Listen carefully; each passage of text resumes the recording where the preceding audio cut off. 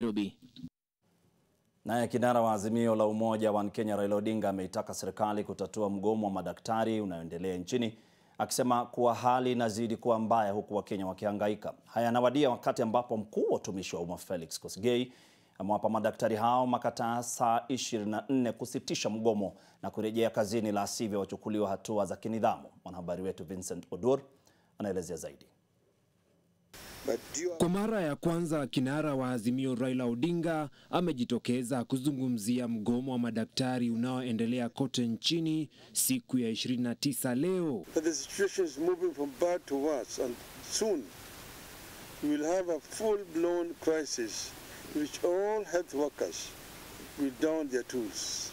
After very wide consultations, I am convinced that the doctors and all other health workers currently on strike will be able to craft a return-to-work formula and resume duty if the government were to meet their demands halfway while negotiations continue. Odinga ametaka baadhi ya serikali za kaunti ambazo zilisitisha kandarasi za baadhi ya madaktari kubatili hatua hiyo.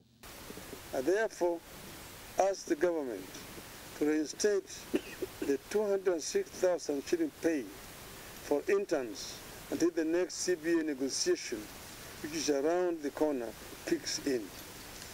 Hata hivyo, mahakama imeagiza madaktari hao kusitisha mgomo na kurejea kazini kufikia Ijumaa hii.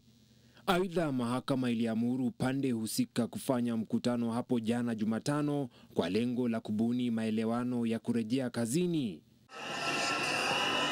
Lakini upande wake mkuu wa utumishi wa umma Felix Kosgei ametishia kuchukua hatua dhidi ya madaktari ambao hawatarejea kazini kufikia kesho Ijumaa.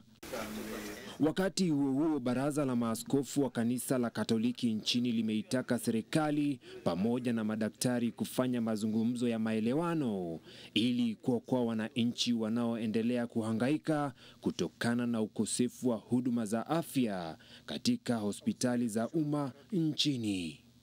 Vincent Odur, NTV. Baada ya taarifa hiyo, hebu sasa tumpishe mwanahabari wetu